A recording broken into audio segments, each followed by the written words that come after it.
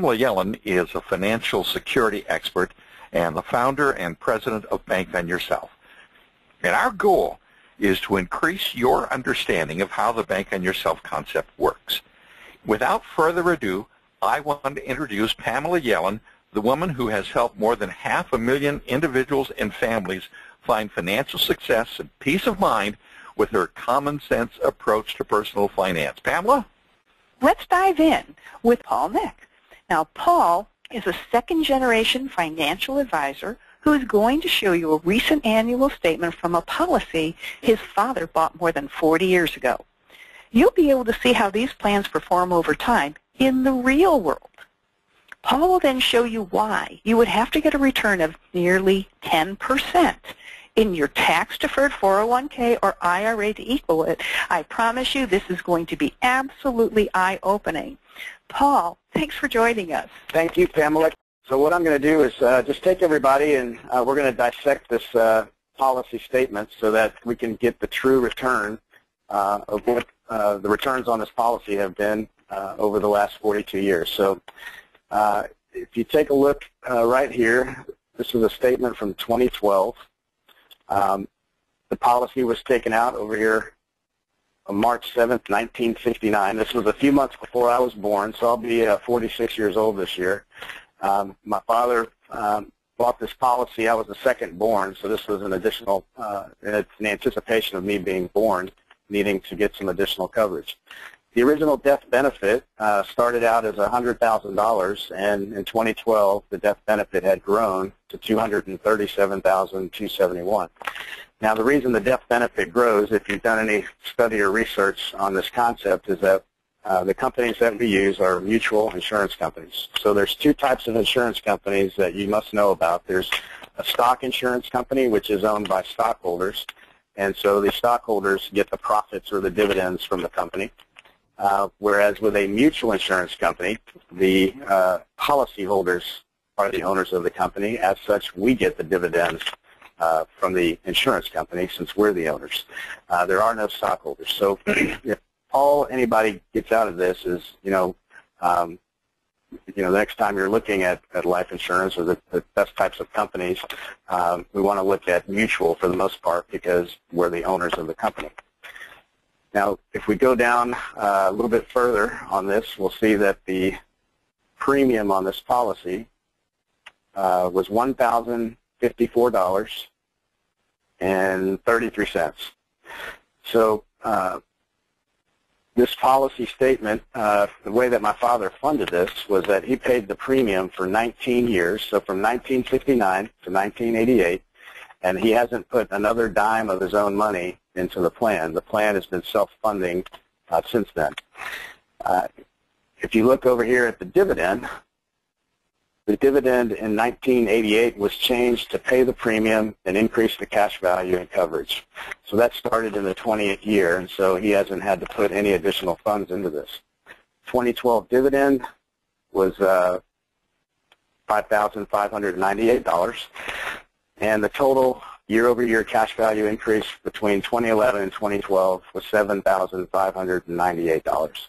Total cash value of $153,000. If he had canceled the policy in 2012, the insurance company would have sent him a check back for $153,000. And if you do the quick math on $1,054 over 19 years, it's about $20,000. So we look at what he received for paying that premium. He received, he got all of his money back, of course, his $20,000 plus $130,000 profit, and he had life insurance over 42 years. Now, remember, I know some people might be saying, well, $237,000 isn't a very large policy, but remember, this is one of over 50 policies that our family has. The first thing, we're going to do a comparison on this, the first thing we have to look at is I want to know, okay, well, what was the year-over-year cash value increase rate of return? So let's take a look at that real quick. If we take $7,598 and subtract it away from $153,000, we get our starting balance in 2011, which is $145,460. Our future value, or 12 months later, was $153,058. We did that over 1 year, and the calculator tells us that that's a year-over-year increase of 5.22%. Now, I don't know about you guys, but I don't know any bank today that's paying that much. And if we were to actually look at the difference in that, bank, you might be able to get 1% today. My father and his policy is getting 5.22%. I think that's a pretty good deal for just some safe money sitting someplace. Now, again, this is after all expenses, all costs, and everything. This is his net rate of return after everything. So 5.22%. The next place that we want to take a look at is, all right, well, what if I had done something else with my money? What would I have had to earn over that time period to get to the same $153,000 that's in the policy in 2012? So what we do is we structure out the premium payments for 19 years, so $1,054 for 19 years, and then he made no other payment. Now, I know, since I've done this, that that's in order to get to the $153,000, if we look down here at the bottom, that's going to give us our cash value over that time period, or the accumulation value.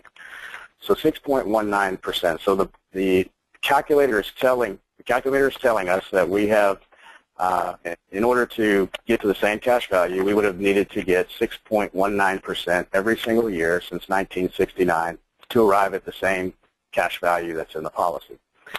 But we need to bring some truth into this statement, because we have to look at what was available at that time, where there weren't a whole lot of mutual funds available back then, but so most people, for their safe money, would have been looking at banks or bonds or things like that. But most of these have always been taxable. So we want to bring in some truth to this. If we're going to do a comparison, we need to look at the taxes as well as a factor in getting our true rate of return. So if we turn on, just put in a 30% tax rate, and what we find is that we need to increase now our rate of return to get us back to that $153,000. So we'll put that in. So we're back to our $153,000. So now what it tells me is that in a taxable account, like a CD or a stock or a bond that we'd have to pay taxes along the way, we would need to get 8.84% every single year since 1969 to get that same cash value. If we take this a step further, if most people were going to try to beat almost 9% every single year, they're most likely going to move to the market. And we don't like to compare a safe investment to a risky one, but we know that's how people think. So we're going to go ahead and bring some additional truth into this. And if we were in the stock market and there were mutual funds available at that time and they charged a 1% fee, then again, we see that our balance has been lowered, so we got to bring up our rate of return here to get there. So this is how we come up with the 10% every year since 1969. So if we were in a taxable account that also charged the fee, which is very similar today, that gets us to our $153,000, we would have needed almost 10% every single year to get to the same cash value in the policy. Now, we can take this a step further, because the other thing that could have happened to my father is that he could have passed away in 2012, at which point the death benefit on the policy would have been paid to my family. So there's a death benefit of $237,271. So all we need to do is find the rate of return that gets us to that 237. So we know what that is. We'll put that in.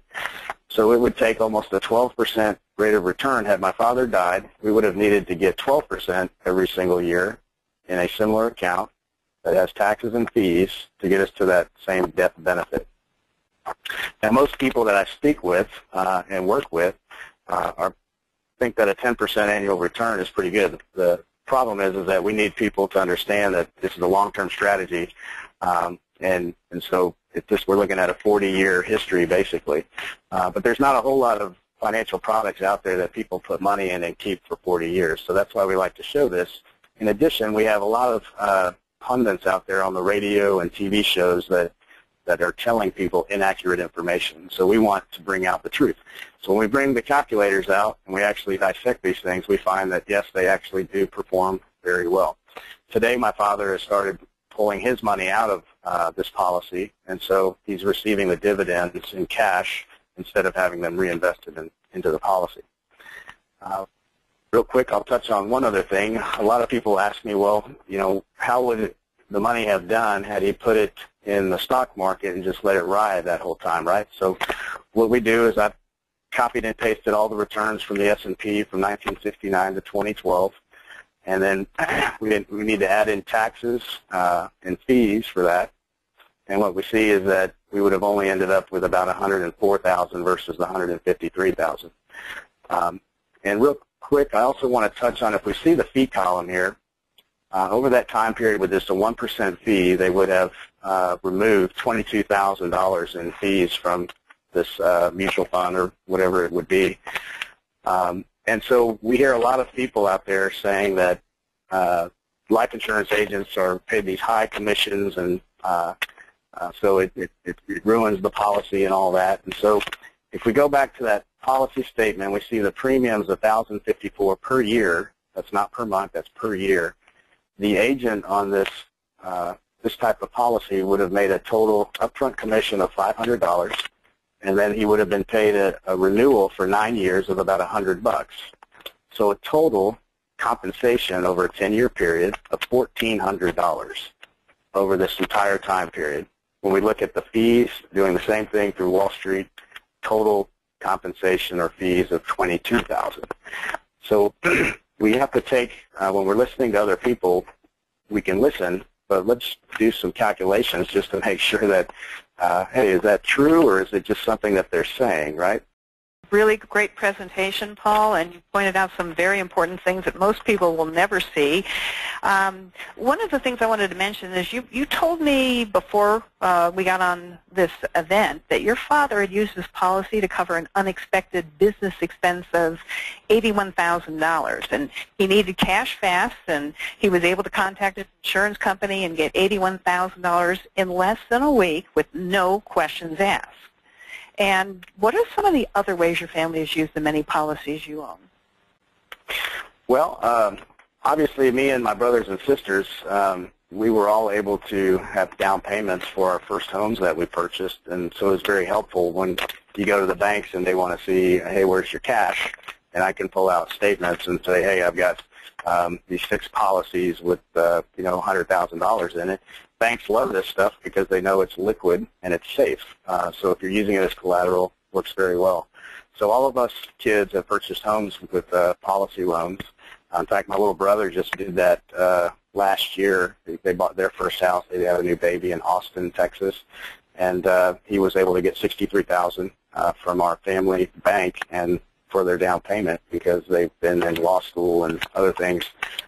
They didn't have a whole lot of cash anywhere else except they did have it in their policies. And then, of course, over the years, we've all done financing with cars, and my father and I are both pilots, so we've purchased our own airplanes through our policies as well and made those payments back. So it works exactly like you say it does, and my family is proof that over the long period of time that we've been doing this, that it has worked very well. It's multi-generational, and now we're teaching our kids how to do the same thing. Wonderful. Another question I have for you is, or just maybe a comment. You used a fee of 1% in your calculations, showing a fee in an investment account, mutual fund, etc. But I just wanted to point out that actually relatively few people pay only a 1% fee in their retirement and investment accounts. On average, the latest research is that participants in small 401k plans pay 1.9%. That's almost 2% in fees annually. And small plans account for the majority of people, and even participants in large plans pay more than 1% a year. And in addition to that, a government investigation found that the fees in IRA plans are often higher than fees in 401k plans. So I wanted to point that out. And the other thing I wanted to point out is you brought out the point that we really need to compare apples to apples. But when most people compare the growth in a bank on yourself plan to an investment account, they somehow especially if they're Wall Street advisors and investment advisors, they seem to neglect to factor in taxes and fees. And that can devour an enormous chunk of your savings. So I thought this would be a good time to remind everyone of two things. First, you can access both your principal and your growth in a Bank on Yourself plan with no taxes due. And this happens through a combination of dividend withdrawals up to your cost basis. Now, that's the amount of premium you paid into the plan. And then switching to loans against your cash value. By contrast, most people invest for retirement through tax-deferred plans like 401ks and IRAs. But when you go to take income from those plans, you've got to pay taxes on every single penny. And what direction do most people think tax rates are going to go? Most people I talk to think they're going to go up. The other thing to keep in mind is that mutual funds and investment and retirement accounts fees are generally hidden, and they compound against you over time. By contrast, in a Bank on Yourself plan, all fees and commissions have already been deducted, and both your projected results and your annual statements, like the one you just showed us, Paul, reveal your bottom line results. There are no surprises. And unlike mutual funds and other investments and 401ks and IRAs, Bank on Yourself is kind of like buying a couch or a TV. The cost of sales and manufacturing have already been included in the price, or in this case, the premium. So I wanted to point that out. And Paul, I don't think we mentioned, and I want to make sure we do mention this, that the plan that your father started, the statement that you showed, that he started in 1969. This was before people were really knew about the extra riders that you could add to these plans that make your cash value grow significantly faster. But this policy wasn't even one of those plans. It was really just your basic dividend-paying whole life plan without those extra riders. So the plans we're creating today, over time, can achieve even greater growth. And I think that's a pretty phenomenal thing to mention. Absolutely, and that's why it's so important to be with the right type of advisor as well, because not all companies perform the same. And if you're with a stock company, this most likely would not have happened. No two Bank on Yourself plans are the same. Yours will be custom tailored to your unique situation, goals, and dreams. To find out what your bottom line numbers and results could be if you added the Bank on Yourself method to your financial plan, request your free, no-obligation analysis and get a referral to an authorized advisor by going to bankonyourself.com/request. Again, that's bankonyourself.com/request. You have nothing to lose and a world of financial peace of mind to gain. So go to bankonyourself.com/request right now.